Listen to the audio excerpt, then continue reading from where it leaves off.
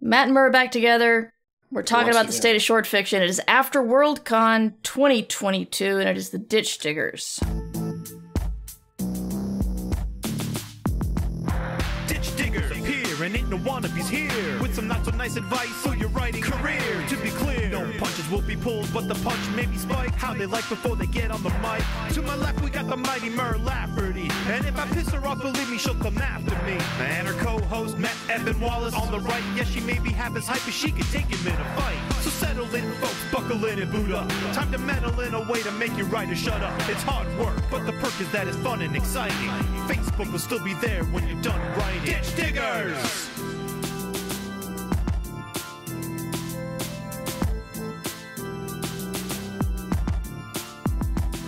Ditch Diggers! Yes, that fun post-Worldcon time. Yeah. Even more interesting in these dicey times of ours. Yes. Yeah. No, I mean, I didn't go because I don't go to conventions anymore. Yeah, you too good for that?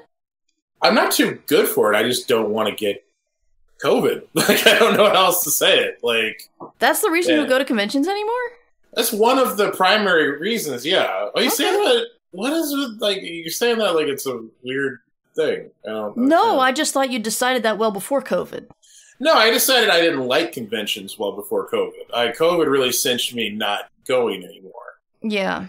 Because I just don't feel the return is worth the magnificent investment that, you have to put out for these things, which is a whole other topic for a whole other show. But yeah, no, yeah. COVID for the last 2.5 to 3 years has been the primary reason. I still have massive amounts of anxiety when I see photos from conventions at this point. So I just can't even imagine going to one.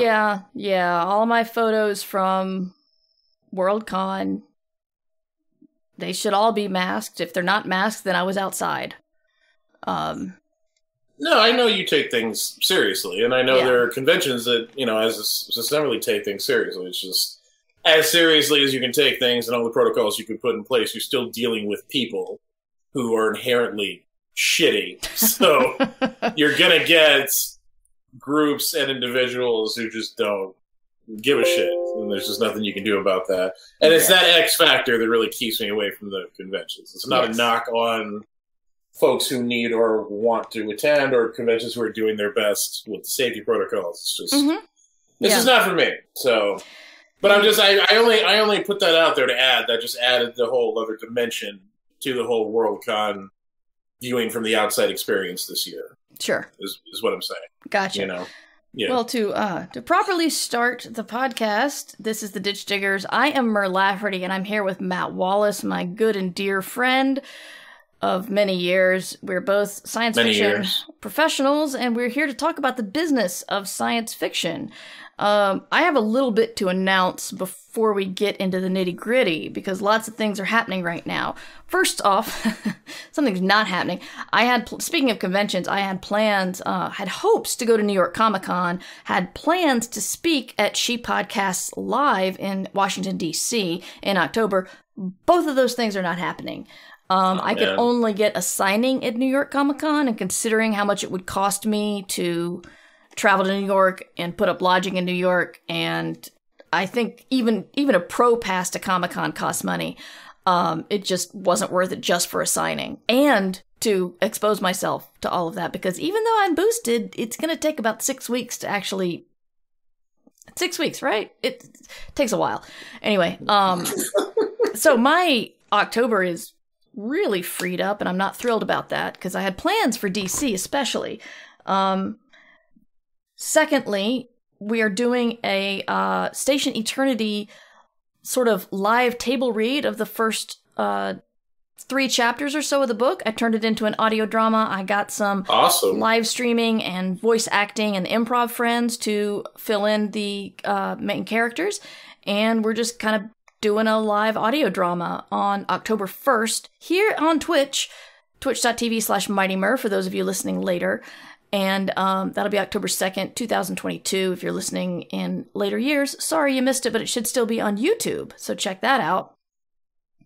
But that should be fun. I got the idea from the Princess Bride table read back in 2020, And I love that so much. I really wanted to do something like that because people aren't doing stuff like that. They're not doing like live audio dramas where there's not actually cosplay or you actually see the... I think there's something cool about watching a radio drama. Maybe I'm strange. I don't know. No, I agree. But I like the stripped down feeling of it. It's like, like Mandy Patinkin audio drama. They're kind of like, I'm barefoot and in a little black t-shirt, but I'm doing some really cool art in front of you live, Exactly. So yeah, that's October 1st. And then the book comes out October 4th. Woohoo! It was just named one of BuzzFeed's most anticipated science fiction books for the fall. I mean, come on. So of course it is. That's exciting. That's very exciting. Congratulations, Mark. And had some people come up to me at Worldcon saying they'd read advanced copies and liked it. Big relief. And I liked it. I mean, I don't know if I count, but of course you count, dude. But you are biased. So yeah, and true. I know you wouldn't say that if you didn't like it. You'd be all like nice and supportive, but you wouldn't lie to me. But other people don't know that. They just see that we're like close friends and think that Matt's just like pumping her up. But no, I know that. And I appreciate it. No, it's absolutely true. I wouldn't say I liked it. I would hype the book as an event. I just wouldn't talk about the content of the book itself. Yeah. But I really like the book itself. It's very cool and weird, and I think kind of the next level for your fiction, in my humble opinion. Thank you, dude. That's very sweet. You continue to evolve, Mer, and I dig that about you. Yeah, I got a really ambitious idea that's going to either break my brain or change the face of science fiction forever. I like it. Go for broke, man. Those are the only two options. Either break your brain to where you're just drilling paste 24/7, or you change the whole game. You change everything. Yeah. It's an epoch. It's a merge-driven singularity / epoch / something else. That's, very revolutionary. Something else. I don't know. I was trying to... I'm doing my best over here. But no, that's really cool, man. That excites me just to hear that you have that kind of idea. Yeah. Not even knowing what the idea is. I'll tell you about it off stream. Cool. I know. I want to know. I absolutely want to know. But that's what's going on with me. There's a lot of stuff, but it's an exciting month. So we're gearing up for my first original book launch in like 6 years or 5 years. It's a little bit tense, but anyway. It is. It's again, difficult times, still difficult times to be doing those things. So yeah. I commend you. And just got back from Worldcon, lost 2 Hugos, but had a really good time. Seemed to be COVID-free, recovered from my COVID vaccine. So good deal. Did we win a Hugo? Dude, we haven't been nominated in several years. So no, then. No. Oh, okay. And our write-in campaigns just keep failing. Whatever, man. We have one. We're good. I know. Yeah. So what about you? What have you been up to? I'm grinding, man. I don't really have anything to announce right now other than all the books I have out already that already feel like a past tense kind of thing. But no, I'm working on. I've got new stuff coming up. I've got a new middle grade book that hasn't been announced yet that will be coming out sometime next year. I keep waiting for you to announce that. Yeah, I know. I keep waiting for them to announce it, but the wheels turn slowly. And then I've got the Final Savage book, which is in I've finished the writing of right now, and we're in kind of like the final edits on that, but there's no official release date or anything going there yet, so I'm still, we're in a holding pattern on that. And then, I'm working on this amazing top secret, video game project that's going to be years before any of you hear about it, but it's so wickedly cool and huge and epic. I wish I could share things, but that's the nature of video games. You sign a contract that says if you say anything about the video game, that they come and kill you and your whole family. That's right. It's what's in the clause. Well, you know what I can say, though? And I'm allowed to say this. I know I am allowed to say this. They had, what was it, PAX West or Gamescom or whatever PAX West, whatever the video game thing is. And they interviewed Matt Booty, who is the head of Xbox Studios. Okay. Big muckety muck there. Muckety muck. Big muckety muck. Big time muckety muck. As much muck as you could muckety, this dude mucketies that much muck at Xbox Studios. I'm really proud that I pulled that off, man. I actually think I said that correctly for what I was going for. You absolutely did. That was some impressive. High-level improv shit. No, but anyway, Matt Booty, head of Xbox, doesn't get bigger than that in terms of Xbox. And he was running down, because, Microsoft owns all these different game development studios, including a studio called inXile Entertainment. And Matt Booty was running down all the games everybody's working on and all this exciting stuff everybody's doing. But Matt Booty said he was most excited for a thing called Project Cobalt that is being worked on by inXile Entertainment. Wow. And I may or may not be involved with that project. That is super exciting, dude.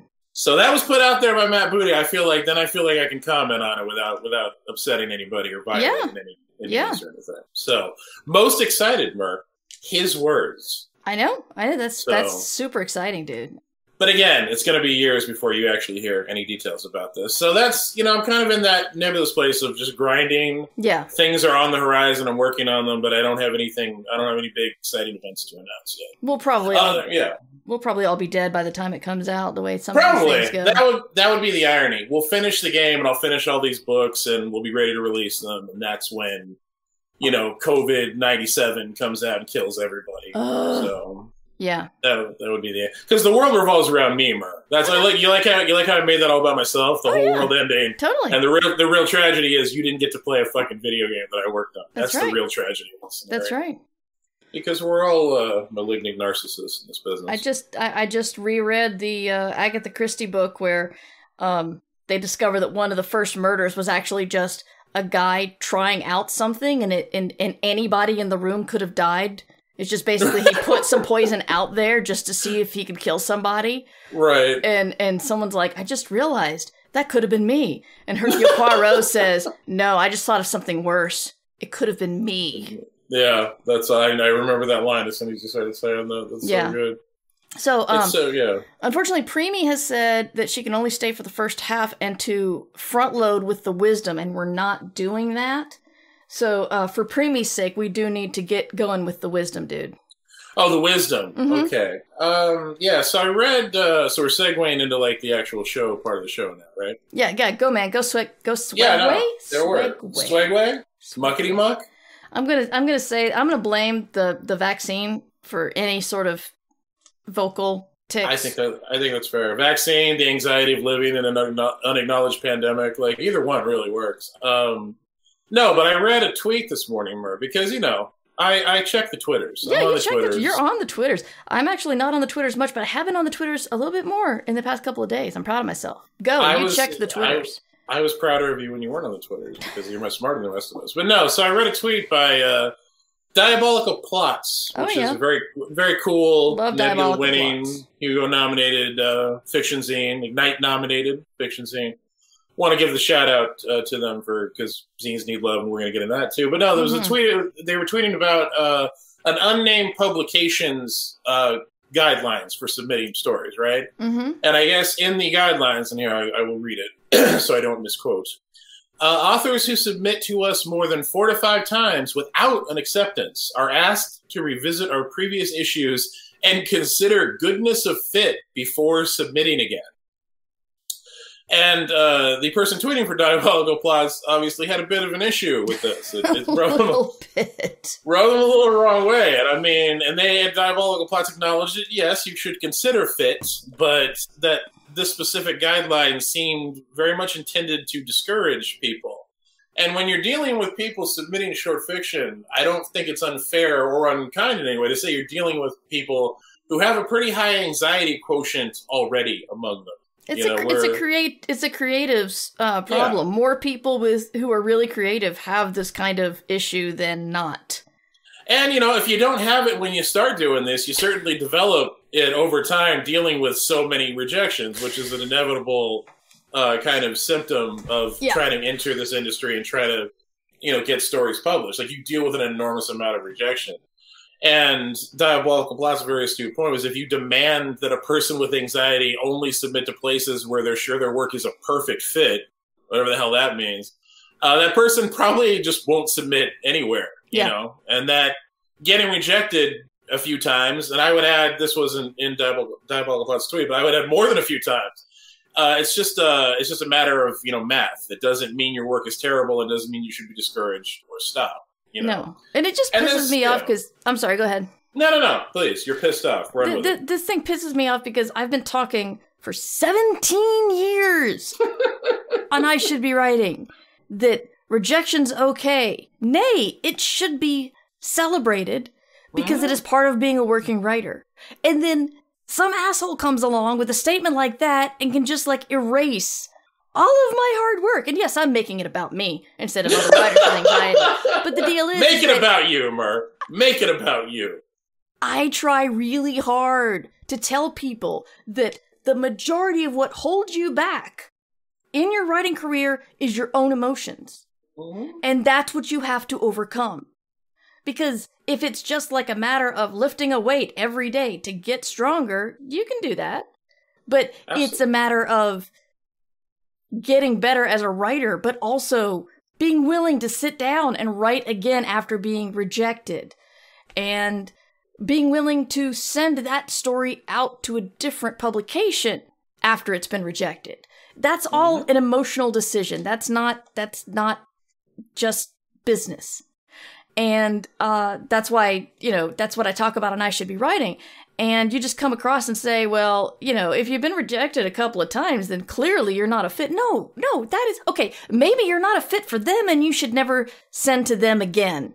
Because that sounds like a real asshole move. If you clearly don't know anything about writers, if you're going to ask for that. Now, granted, if you're sending hard fantasy to an SF publication, maybe pay attention to submission guidelines. Yeah, no one's saying don't pay attention to submission guidelines. Right. If you're sending super bleak shit to unidentified funny objects, maybe look at the submission guidelines. But if you read the submission guidelines and you think your story might be a fit, then send it. And just anybody's, for me, it's like, the more often you submit, the more editors will know your name. And they might take a look at, what, they might start to notice your name and see that you're getting better. And then, surprise, editors are rooting for you. They want good stories. They want you to send them a great story, and they're thrilled to buy it. And so if we get like 6 stories in a row from a person, and like the 6th one's really good, I'm gonna be like even happier to publish them because I know that they've been working hard. That's what the 5 rejections tell me. That they've been working hard and getting better, and now I can say, I've been watching you grow, and that's awesome.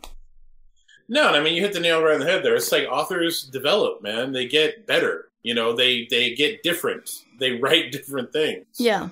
And even, even if it isn't different stories that you're submitting over time, and like there was someone responded to the tweet I mentioned. I can't find it because I'm sad I don't remember who it is. But they were talking about how their dream market, it took them, I think it was like, 5 years or something like that, and like 20 different stories to crack finally. Yeah. But they finally cracked it. Like, that's par for the course when you do this, which is a little sad, but ultimately triumphant, I would hope. It's not sad that it's just, that it takes that long to kind of get your thing out there.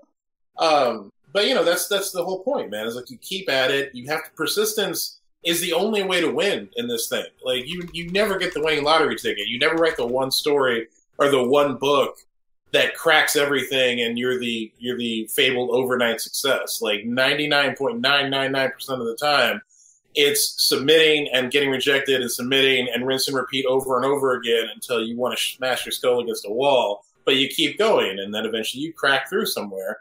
And that's what starts the whole ball rolling on an actual career.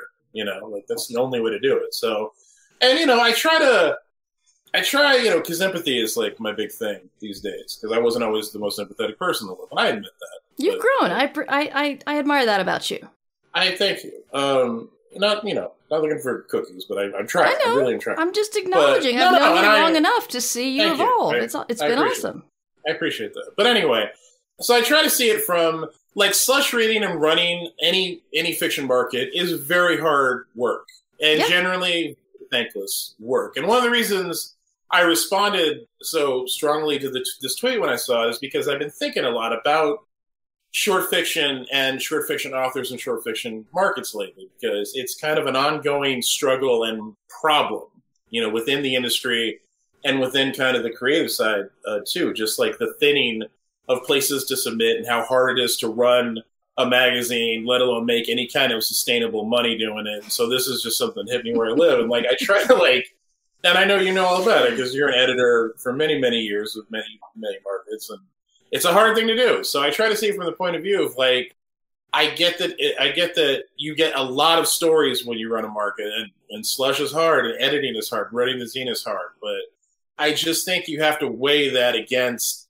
the message you're sending out and what you're contributing to the culture when you tell writers something like, if we reject you 4 to 5 times, you're probably the problem.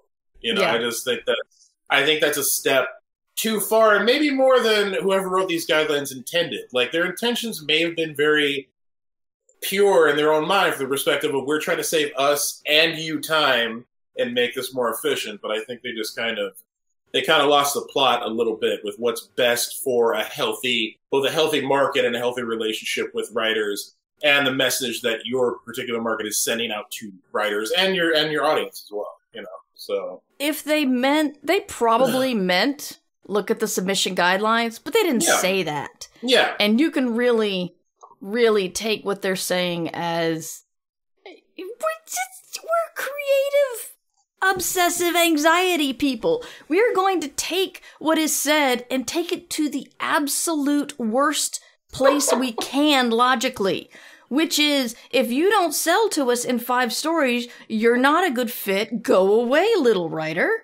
Yeah. And that's not... If that's what they mean, then they're assholes, and you should not submit to them ever, first, last, or any of your stories. They don't deserve your stories. No, I agree with that. If it's not what they meant, they need to get writers on staff, because clearly they're not making themselves understood. Yeah. And again, like, that could be a very deeply systemic thing with that publication, and just there's somebody you don't want to deal with. That also could have been someone who, like, read one story that day from someone that just doesn't read their guidelines and then just decided to make this, you know, general blanket statement that was very ill-advised. I don't know, but, like, it's one of those things that they don't address and fix. It's not a market I would certainly recommend to people to submit to as writers for all those reasons. But, yeah. But then again, and then, you know, to kind of springboard off this into the larger issue of short fiction markets, it's tough, man, because, you know, there are markets out there, but it's not like writers talk about all the time. There's only so many markets you can submit to or they feel like their work is appropriate for, right? So it's almost like you're already dealing with an audience that's stretching to, like, wanting to try to submit to your market, even though you might not be the most welcoming, like this publication we're talking about right now. You know, I guess I'm talking about the pressure writers feel with kind of the whole shrinking, you know, dichotomy of short fiction markets in general, to be like, well, you know, I've heard this market doesn't treat people particularly well, but I've been rejected by these other markets, so maybe I should just suck it up and submit to them anyway. Like that kind of thought process, you know? Yeah. And that, it makes me sad to think about that, because, like, it shouldn't be that way. It really just discourages writers and discourages creativity, discourages us finding our best work. And, like, short fiction is and should be, and I hope always will be, such a fertile ground for amazing fiction voices, you know? And it just, I feel like it just progressively is shrinking and getting crapped on and just, you know, getting a really raw deal from most people. And I don't really know what to do about that, but it's an issue. Well, we have a podcast that we try to talk about. So. We do, you know, and again, we contribute as we're able, but, like, our audience is not, you know, like, millions of people worldwide. We do what we can, but it's just, and everybody does what they can. That's the thing. I don't want to turn this into a scold session telling people, you're not doing enough to support short fiction markets. We're all doing the best we can with the time and the platform and the energy that we're allowed in this life. You know, it's not about that. It's just, I just don't know systemically what the answer is. I know not enough people are willing to pay for short fiction and short fiction markets. Like, that's a huge problem. Yeah. You would like to believe the audience is there if it could be harnessed and focused in the right way, but that's always the problem with making money on any kind of, I'm very hesitant to use the word content online, but any kind of, you know, art or media online, is figuring out in this day and age of people being willing to take anything digitally that isn't nailed down for free and not consider it theft, and just being totally fine with that relationship to work. Like, it's very hard to get anybody to pay for anything, you know, in a digital medium. let alone a print medium. I don't even know if print is still a thing at this point. I think there's print things. I like print. It's just, it's hard, man. That's the place we've come to. You see, so, it's interesting because we've been doing this so long, and I think that's one thing I can speak for humor. We've both been doing this a very long time. I don't feel it's an unreasonable statement. That we've seen so many shifts in models and paradigms and delivery methods and technology and market. And it's, I think so many magazines that were so prevalent when I started submitting short fiction, 17, 20 years ago, whatever the hell it was now, that either don't exist anymore. If they exist, they've stopped doing print entirely and have shifted completely to an online model, or they're totally unrecognizable from when I might have had a story in them, a million years ago, and it was in a physical magazine, and I went to Barnes & Noble and bought the physical magazine. That's just not a thing anymore. I had very few physical magazine stories.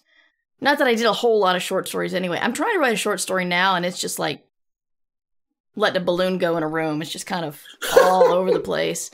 Not real happy with it, but... That should be the title, letting a balloon go in the room. Okay. It's deep. It's metaphorical. It is. It's metaphorical. I'm writing that down right now. But yeah, so short fiction's not easy.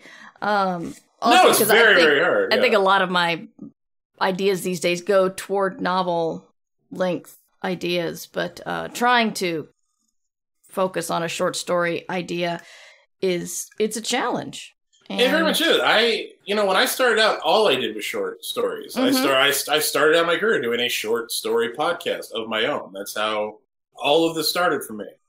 And I always considered I still tend towards shorter ideas, but like, I haven't written a new short story in years. Like, it's pretty much that's what's interesting to me watching, because I feel like I'm kind of watching all of this sort of from the outside. Like, I don't really have a dog in the race at this point. I don't write short fiction. I'm just a reader of short fiction. I'm a fan of short fiction. And I really look at it from that kind of viewpoint.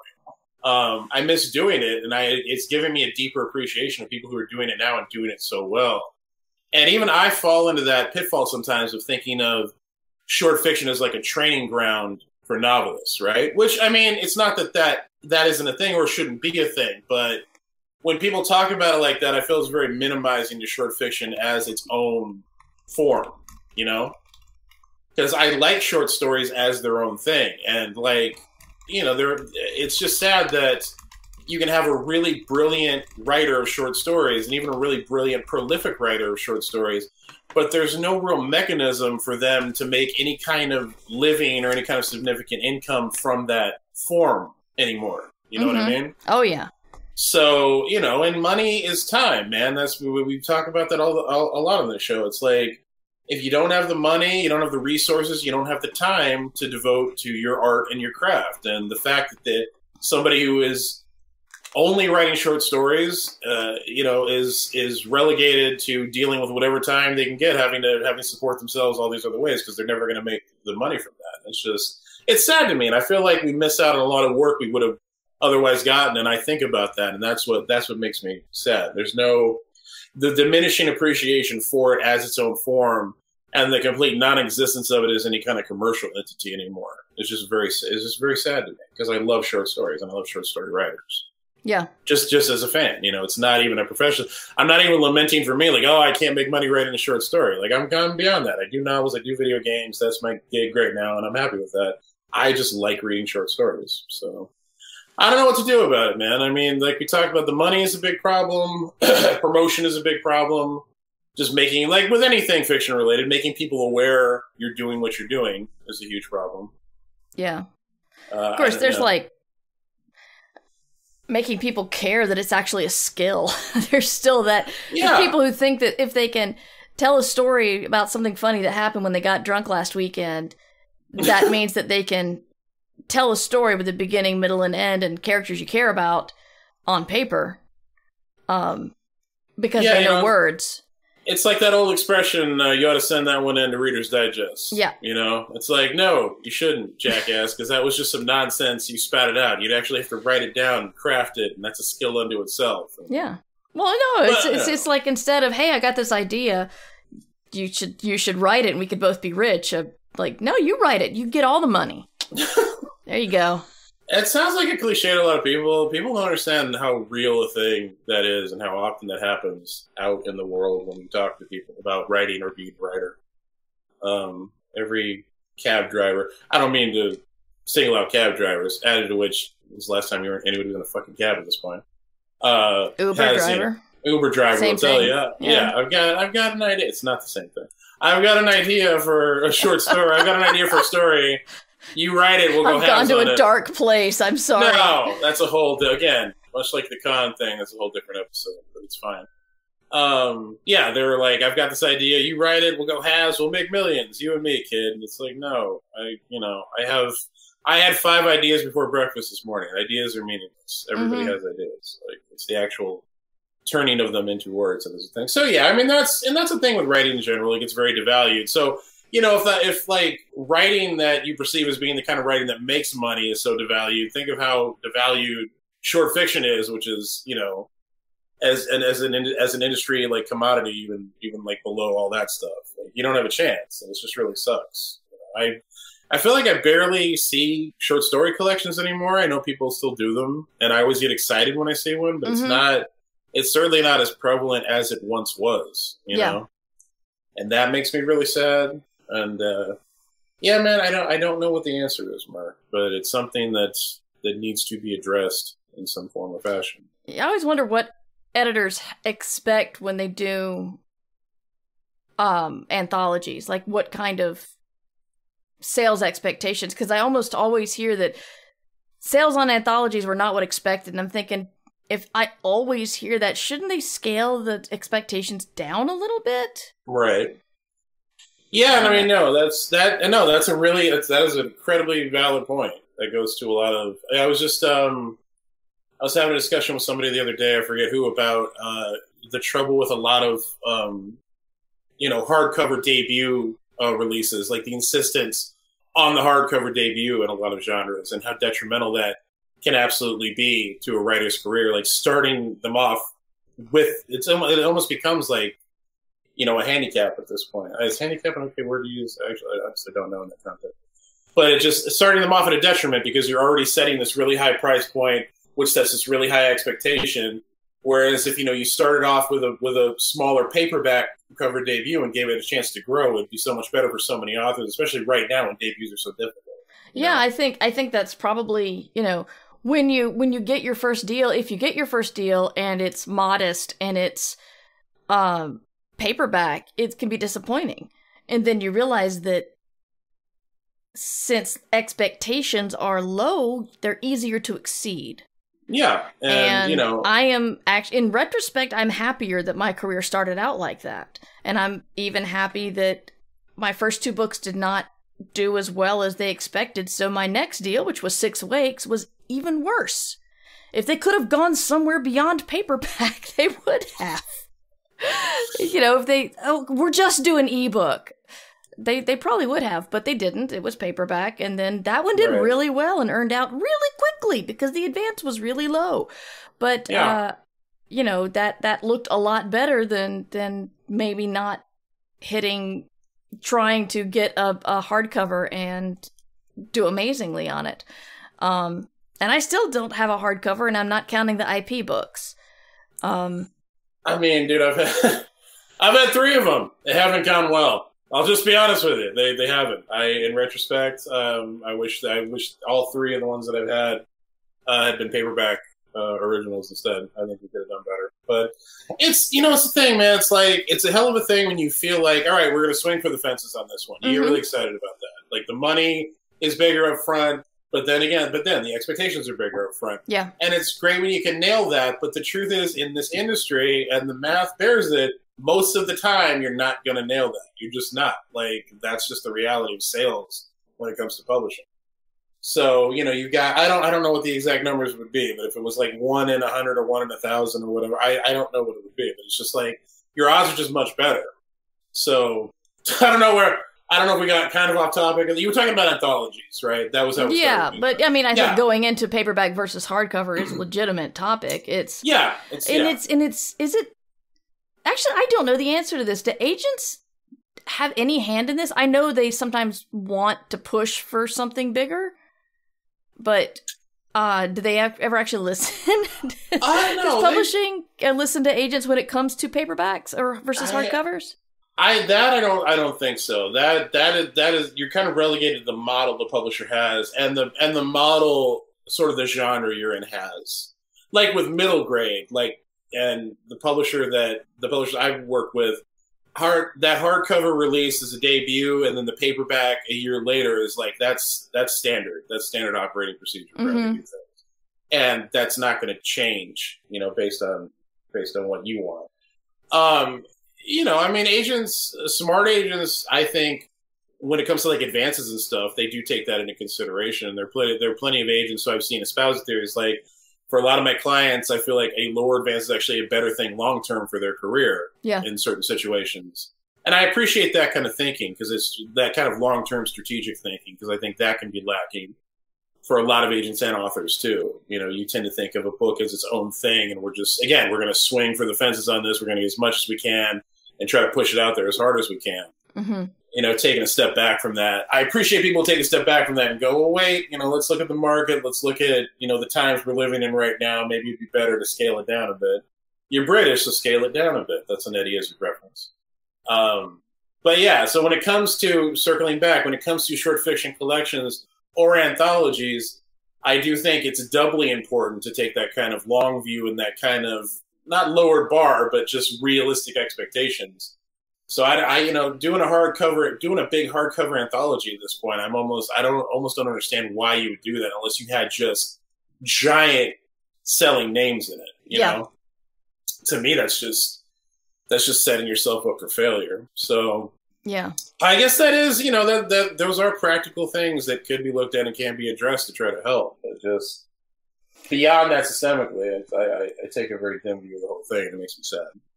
Actually, I don't think my old publisher, Orbit, does any hardcovers, because N.K. Jemison's books were paperback, and James S.A. Corey's books are paperback. Mm-hmm. That's true. And those are the Expanse and the Fifth Season. Those are huge sellers. So yeah, of course, yeah. And you can always do one later. Fonda Lee, I believe, they did some of the Jade books in paperback, and because they sold so well, they came back and did them in hardcover. Yeah, I think they did the whole slipcase fancy thing. Yeah, and they should, because their series is fucking brilliant. And but that's the thing. It's I would rather, that's such a better scenario than we led with the big hardcover, and it didn't meet our expectations, so the rest of your series is fucked. That's a much more common and sadder scenario. But yeah. But the point is, when you look at it like that, when you look at there's no reason you can't do the hardcover release later. Why lead with it, especially for an unknown debut author? It just doesn't really make any sense when you look at it that way. Unless the publisher is just going to put massive promotion behind it, which again, 99.9% of the time is not going to happen. Anything close to it is not going to happen. So it's just such backwards. It's just such backwards thinking, and it does apply to what we're talking about here. With short fiction, your expectations have to be set even more reasonably, and reasonably is a kind word there. So I don't know, but I love anthologies and I love collections, and I'd love to see them become as prevalent as I feel like they were when I was, a kid reading science fiction and fantasy. So they're not as much out there. I'm surprised when an author announces a short story collection at this point. Yeah, I'm always like, oh man, they still do that. That's awesome. I'm totally gonna get that. Cameron Hurley just came out with one. Yeah, no, Cameron Hurley, Cassandra Caw has, or is cool. Everyone. Malcolm Older, I think, has one coming out. They're out there. But again, you don't, me saying that is, I know because I follow these authors and I'm friends with some of them and I'm excited about it, but general public wise, who's going to know? It's not a priority, even amongst the publisher to push that kind of stuff. And therein lies the issue with it. But I feel like if that was more of a thing, it would be good for short fiction markets in general. So I feel like you kind of detrain the audience to look for or expect or incorporate short fiction into their reading when you don't feature it prominently in books like that, Yeah. I think another thing, the concept of, we are just a more society. And you hear are you going to write more in this world? Are you going to turn this short story into a novel? Are you going to do a follow-up to this novel, et cetera, et cetera? You hear this all the time. And so I think that makes some people devalue short stories because they're just like, well, if it's just like going to be 5 pages, why should I invest my emotions if I'm not going to get like a whole bunch more about these people? No, that is why I think that's a brilliant point. That's 100% a cultural thing, particularly in America that we have. Yeah, and I think that's, I see plenty of people. Oh, shit. I'm sorry. I just looked out my window and one of my sprinklers just disintegrated and it's become a geyser. Okay. Sorry. You do live streams. That's a thing that happens. That's what you get. Anyway, that's what you get. You get it raw and filtered, straight from the cut. The hell was I saying? Yeah, the thing you're talking about. I see people screaming all the time, authors and agents and even editors, like, I want to see more standalone books. Let's do 1 book instead of a 7-book series. That would be awesome. Mm-hmm. And I feel like even people scream that, they don't apply it to short stories. They still have that idea of like, oh man, you're a really brilliant short story author. When are you going to do your novel? Because like that's the expectation. So that's what I'm saying. But my point basically is even folks who take that idea of like, we don't need more of everything. Standalone is very good. They're still not applying it to short fiction as its own form and recognizing it. And that is a huge issue. Well, I just had a signing at Worldcon, and I had a lot of people coming through asking if I was going to do any more Shambling Guides books. My last Shambling Guide book came out 8 years ago. And they're asking if I'm going to do more Six Wakes books. And I'm like, okay, this is the publisher's decision. So not right now. And yes, self-pub is a thing. However, when I have a contract in hand that pays me money for a book, and I have fans that want a book that didn't sell very well, a follow-up to a book that didn't sell well enough for the publisher to continue the series, and knowing all of the work, including editing, cover design, interior design, is all on me, I'm gonna go for the contract. It's not worth it, man. That's just the truth. Like, Again, I've been doing this a long time. I know what my sales are. I know what my current audience is. I know what my reach is with my platforms, which is the only thing I can control. And in terms of self-publishing would be my only major method of pushing stuff. And that's the reason I don't have a Patreon and I haven't kickstarted stuff like that, because it just wouldn't do well enough. Like, I'm not there audience-wise, and it wouldn't be worth it for me. It's much better for me to take a contract with guaranteed money and some kind of semblance of resources behind it that are not my own or beyond my own, even though, again, that's a whole other discussion when it comes to publisher marketing. That just makes more sense for me and for what I need to get as a return on investment for my fiction. Mm-hmm. And there's nothing wrong with that. Like, people hardline on stuff like this so much. It's like, I'm fully supportive of author publishing and author-owned works and IPs, and God bless y'all. Go out there and make your money if you can make your money. That's fantastic. I'm supportive of traditional publishing.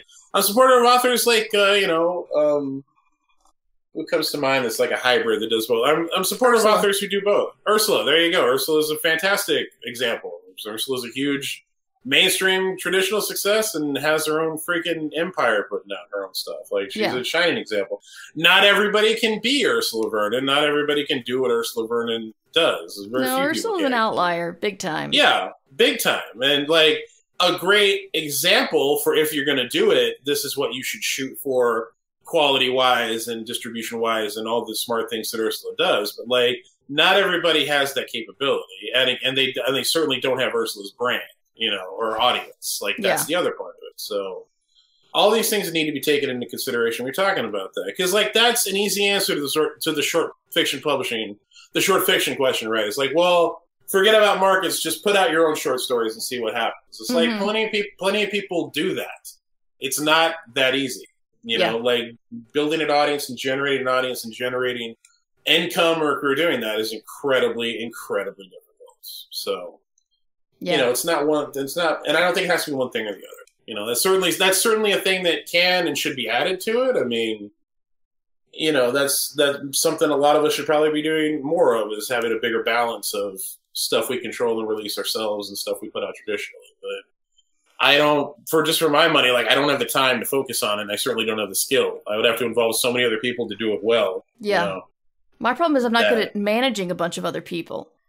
And so I'm like, the idea of actually finding people to do the work is not the scary part. It's being the project manager of all of that. I've got ADHD. I can't manage my day. So I can't manage a whole bunch of other people and their deadlines and on my project. I just no. And it's a skill unto itself. And it's not one everybody possesses. And it's not a skill everyone should have to possess to do this. Like, we're writers. Like, we should be able to write, and then the people who are good at doing the things that aren't writing do those things. Like, I don't think that's an unreasonable expectation or model to have. It's just so deeply flawed in so many ways, the way it currently exists. I think we lose sight of that a lot of the times, Yeah. But anyway, we're coming up on the hour here, so I think we need to start wrapping up. I hope we got to something meaningful there. I know we didn't provide, I don't think we had too many concrete solutions, but I hope we gave you something to chew on, something to think about. Yeah. We did have one comment in chat. Ian says, my volume 8 of The Expanse is hardcover, so I did not know they did that, so I'm clearly wrong on a couple of things. So I guess Orbit does do some hardcovers. They do a lot of paperback. Yeah. First editions. I have a lot like Evan Winter's series. That's all been paperback. Yeah. So they do that. It's just not a blanket rule, I guess. And I mean, especially if you're The Expanse, I wouldn't be surprised if they re-release 90 hardback editions of all the Expanse books by now. Yeah, I know they did this massive omnibus of the 5th season, but I don't know if that was hardcover or not. Yeah, so I don't know, but. Thank you for that comment, and thank you for keeping us factually somewhat accurate. We try. Yes. So, it's good to have you back, dude, and we'll have you back in 2 weeks. Yes, September, whatever. 20-something. 26th? 26th. I have a deadline on the 26th, so that'll be perfect. Oh, you're welcome. You want to do that? No, if I'm not done by 9 a.m. on the 26th, then it's not done, period. So it doesn't matter. But you'll get me, like, post deadline, almost in deadline, but kind of post deadline. Okay, so I'll have to come up with the topic that day. Yeah, maybe. Yeah. Maybe you want to carry me a little bit. Yeah. There'll be one set of footprints in the sand. Yours. Your tiny footprints. I got it. Thank you. As you carry me, which is a hilarious visual, and I just can't get enough of it now that I've. Hey man, I've learned that I can. I've been told that I can fireman carry anybody. I mean, we can put that to the test next time we're hanging out. I think everybody would like to see it, frankly. But no, and in my head, like, I'm really demanding as a passenger. Like, you're not doing a good enough job, like, keeping it level. Yeah. Your shoulder's getting into my gut, man. It hurts. It's like, can we go any faster here? Like, I have things to do. This is very funny to me. You're sinking into the sand. Why are you an idiot and decided to wander around in the sand? Why are we in the sand? Why are we at a beach? I don't even like the beach. This is such a strange scenario. Look at our choices. Yeah. I'm getting sunburned. Thank you. Well, I'm wearing a big hat. I don't know about you, but I see myself wearing one of those big, oversized Stepford Wives beach hats. Oh, nice. Yeah. I like it. All right. Anyway. Tell us where you're coming from, Matt, and I'm going to start a raid to Cypher of Tyr, my stream team leader. She's doing some cyberpunk stuff, special event, so we're going to raid her. And but let's talk about who you are and what you do, Matt. Those are very deep questions. I assume you mean where people can find me online. You don't actually want to talk about the emotional journey I took to get here. Which will be a topic for another time. No, I'm most commonly found on the Twitters, which is a sad thing, and I really needed to fix that about my life. But Twitter, at Matt F. and Wallace. You can find me online at matt-wallace.com. I have many books out right now, middle grade books for kids, The Supervillain's Guide to Being a Fat Kid, Bump, my adult fantasy series, Savage Rebellion, all good stuff. You can find all that on my website. Also, something I want to plug is I have a Void merch collection. Oh, nice. I partnered with Void Merch to produce, really cool swag based on their original designs, based on the worlds of my fiction. So if you like my Sin du Jour novellas that I did, you like my Savage Rebellion series, you like my kids' books, there's designs based on all of those things that they go on T-shirts, they go on mugs, they go on stickers. Awesome. They've got anything you could want to have those designs on swag-wise.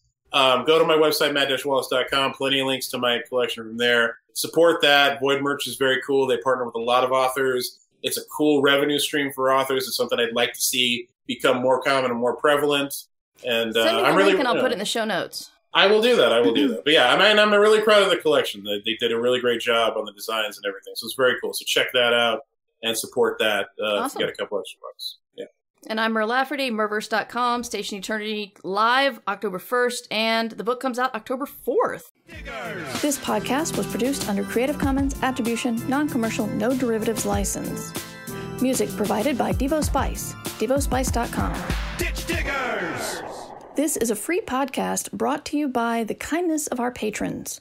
If you would like to also be kind and a patron, go to patreon.com/mightymer.